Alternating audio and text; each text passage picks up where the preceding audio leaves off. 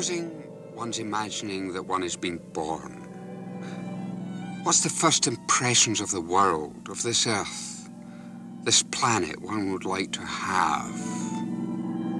We're coming out of this birth canal, this tunnel, into the world for the very first time.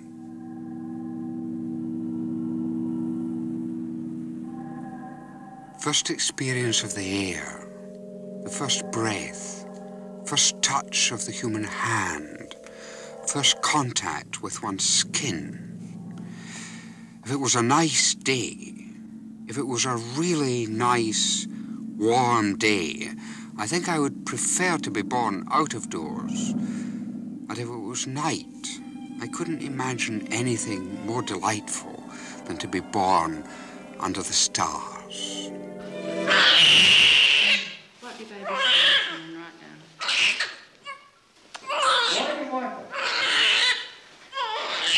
Before you clamp the cord. Remember your hold? How would you like to be born? What is your first sample of the world you would like to have? The white smell of antiseptics and instruments. The first contact with human beings being that of a rubber glove. First place one rests upon being a rubber or a plastic mattress. Where is the earth? Where is the air? There's not a single ordinary human touch of an ordinary human hand.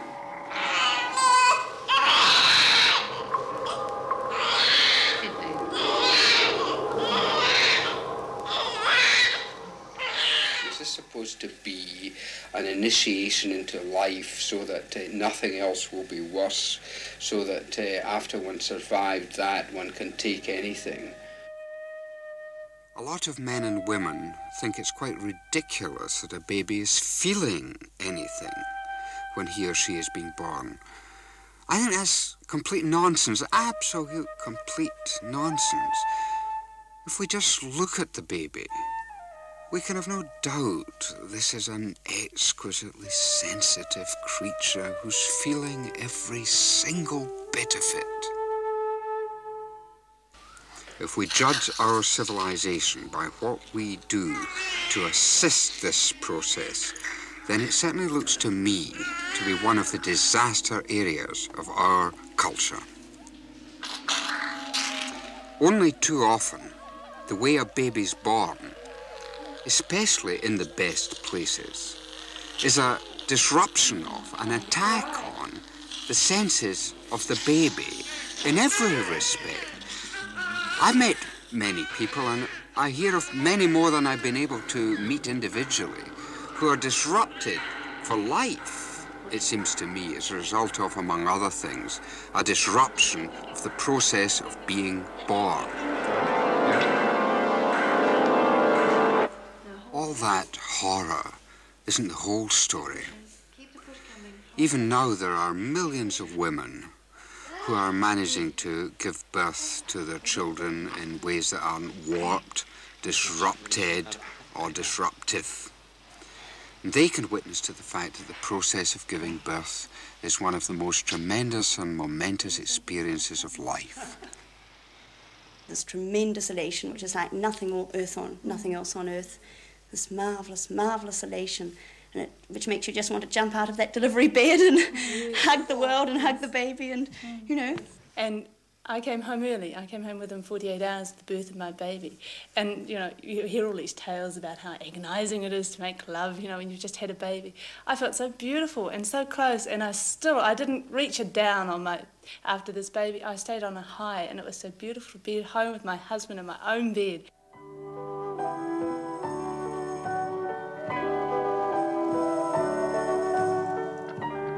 Birth isn't the beginning of one's life. Conception is the beginning of one's life, and a mother has gone through 9 momentous months of having this new creature inside her.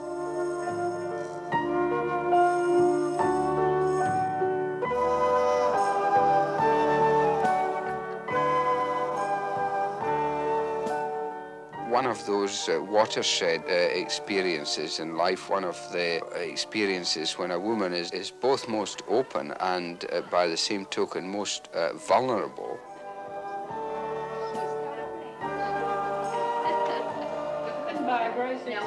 Can you come round? We would like it now.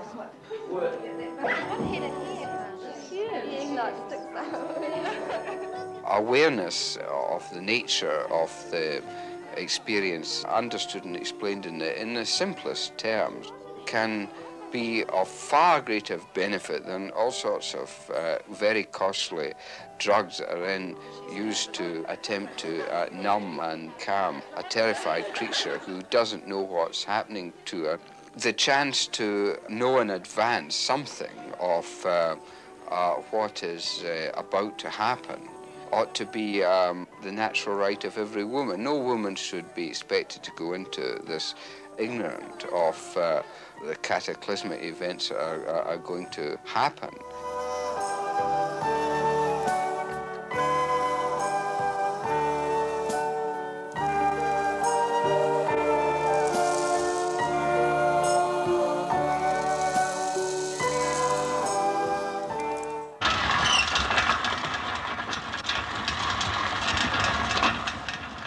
The mother's taken away from the people she knows. Usually she hasn't met anyone who's going to deliver her child. She's taken away from her husband, from her own parents, from her own children, and taken to a completely strange place. And there she goes into a strange bed to encounter strange touches, smells, sights, sounds. Stand to shave. Would you like to put your legs like a frog? That's okay. That's lovely. Just lift up a little bit so I can get your dress out of the way. That's good. Pop it down in there. That's good. We just do a little half shave this time. Just that last little bit. Yeah. Why does the pubic hair of the mother have to be shaved? Disgusting practice. Deeply humiliating practice. Every woman feels humiliated by that. Who's ever told me about it? Speaking as a doctor, I can say that I don't know any medical reason why it has to be done, whatever. Hospitals in many parts of the world is now the place you've got to go to have a baby. But a hospital, in the minds of many people, not least the hospital staff, is a place where people go when they're ill, when they've got a disease. Now, giving birth is not an illness, it's not a disease, it's an experience of great grandeur, it's awesome. There's nothing in itself to be frightened of. Pop you in the bath and pop you into bed. I feel that you can't talk to people in hospital. I found I could talk to my doctor before I went into hospital, but once I got in there, I couldn't talk to him anymore. The sister always came in with me. She probably meant well, but she answered all the questions for me.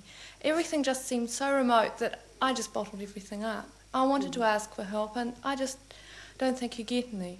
The next time I said to somebody, before I had the baby, please don't leave me alone. And I told them of the experience I'd had last time, and they were absolutely marvellous. Being left in the dark and given a bell and said, ring if you need me.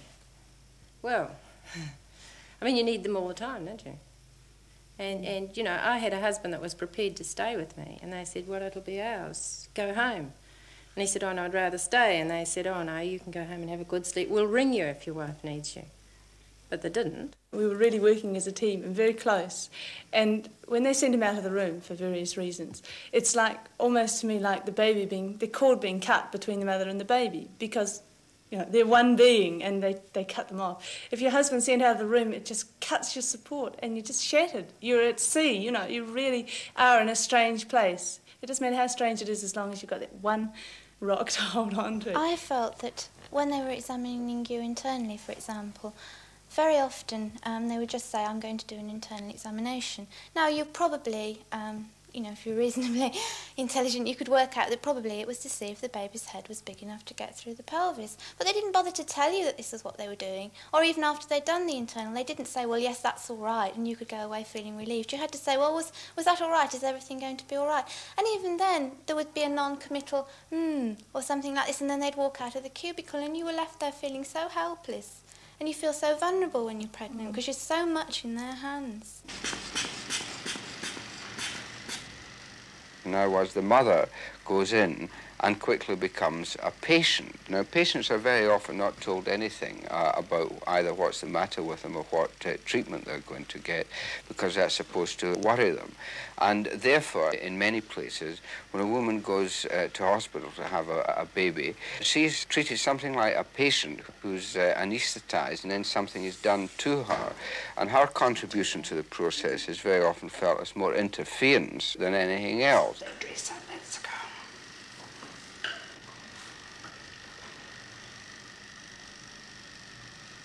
Everyone is treated as being rather a silly woman who can't cope with the knowledge of what's really going to happen to her. And when they used the drip and induction, they don't tell you about the induction, they don't tell you what's going to happen, you just sort of cart into a theatre. And it's a feeling like being cashed off to abattoirs or something like that. It was all very cold. Just relax, let everything go loose. Now I'm just going to examine you through the vagina.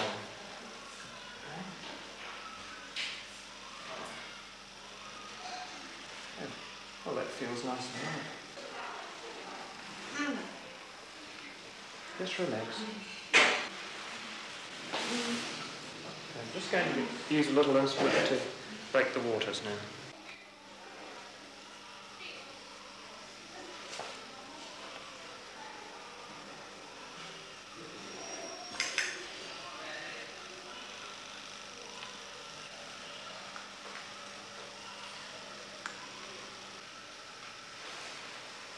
I'm just going to put a clip on now that clips onto baby's scalp. We can listen to the baby's heartbeat through the labour then. Not worrying at all? Not that much. Yeah, that's good. All right? Yep. Why does is labour now so often have to be induced? Can't we wait? Can't we allow things to occur in their own time, in their own rhythm? Why do chemicals have to be used now sometimes routinely in order to control the whole course of labour, to control the whole rhythm and tempo and intensity of uterine contractions? I said, well, explain. Why do I have to have it induced? Or he says, if the baby isn't getting enough nourishment, then it'll be malnourished and the birth will be hard on it. And I thought, yeah, that makes sense. I'll consider it. But why is he pressuring me? I said, well, look, could we make it till next week? I don't mind waiting. I'm comfortable. And I said, if you can show me that the baby is being malnourished, I'll agree. But he kept getting very anxious about the birth and about the welfare, and I kept saying, well, I've nothing to do. I'm sitting at home. It doesn't bother me. Unless something goes wrong, I would prefer nature to take its course. Well, finally, after 3 weeks, I had to go into him twice in that last week. He says, no, I'm for induction. And he got so hot under the collar with my resistance that I finally said, look, maybe it'll be best if I went in and got induced. But it wasn't entirely, I wasn't entirely willing to do it at all. Anyway, with the last baby, I didn't want an induction, but it was a very difficult pregnancy. And on my weekly visit, 3 weeks before she was due, I told the doctor I was so tired, I just didn't see how I was going to deliver this child. And he said, don't worry about it, I'm going to ring up and make an appointment for an induction. And I just sat there and let him do it, and I didn't ask any questions or check or anything. And hers was a very difficult birth, and it was this constant labour, and a lot of the criteria my other doctor in New York had told me about weren't met. Her head wasn't engaged, and she was very shocked at birth, and she was cot treated for 24 hours, and it was just a horrible experience. I felt more as if my uterus, or I was sort of a guinea pig. And I asked the doctor why this time. I said, what has happened? My birth the last time was far more natural. He said, well, this is more of a modern method. So, and I felt sort of a total lack of involvement right from the word go. And this is what has bothered me. And I felt so trapped. I don't like to feel trapped.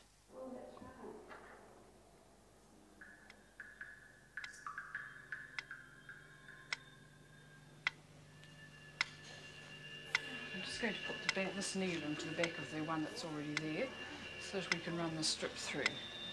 Painful procedure, isn't it? I'll tape it to the hand there. It's not too uncomfortable, is it? All right.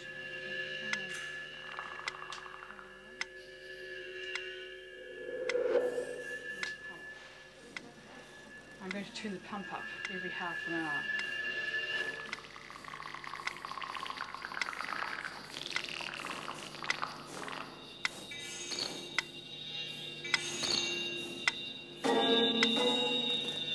Because I wanted to start pushing quite early on, and they didn't believe me, and they gave me another shot of pethidine. So I still kept on, and I really, very badly wanted to push, and they wouldn't let me. And the nurses told me afterwards that, in fact, my doctor was playing golf, and as he was a specialist, he had to be there when the baby was born. And I was really disgusted. The whole experience was so awful, because my baby was born lacking oxygen. He had to be rushed off to an oxygen tent, you know, and I realised afterwards that he could have suffered brain damage. I mean, just all sorts of dreadful things. And it was purely for my doctor's convenience, you know, that he wanted it to happen between 9 and 5, and he was late anyway because he was bloody well playing golf.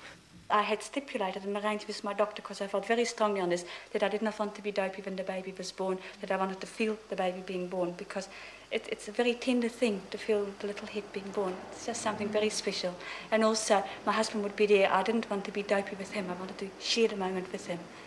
Why does she have to be so often given so-called pre-medication, which only confuses her, drugs her, dazes her, and prevents her from having a full awareness of the experience and capacity to fully engage in the activity?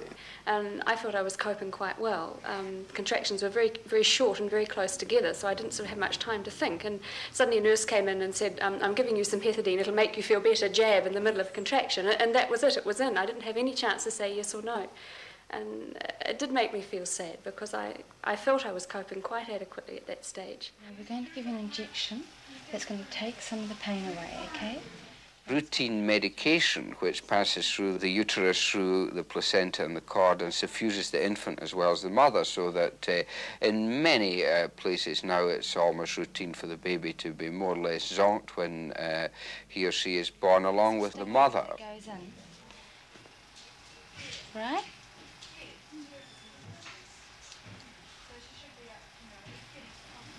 Yeah. And that's as far as they went. They didn't try and explain to you why it was for your good, you know, like add a little story to it or something. They just say, oh, it's for your own good. Well, I like to know why it's for my own good. And, you know, you sort of don't get told. And I didn't know what was happening, and it was so panicky. My husband had to go home. He was going to be with me. My husband had to go home because of it being Sunday, and he came backwards and forwards, and I got into labour, and I went out again. I got really up to about 2-minute contractions, and they gave me some medication, and I went back to 10 minutes. Now, I'm going to inject the local anaesthetic. And this will feel cold up and down your back, all right? Try and lie still. Just lie still. That's very good. This will take away all your pains. Good, that's all. Just stay still for a minute.